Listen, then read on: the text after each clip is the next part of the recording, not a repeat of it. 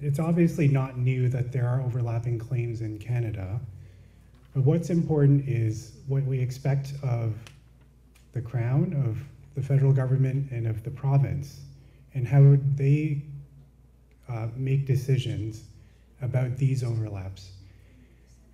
And what the courts have consistently said is that the honor of the Crown is still speaking when there are these overlap decisions. It's not just a matter for the government to make at its own discretion, that these kinds of recognition decisions are not just favors to be bestowed on groups that the minister wants to give them to.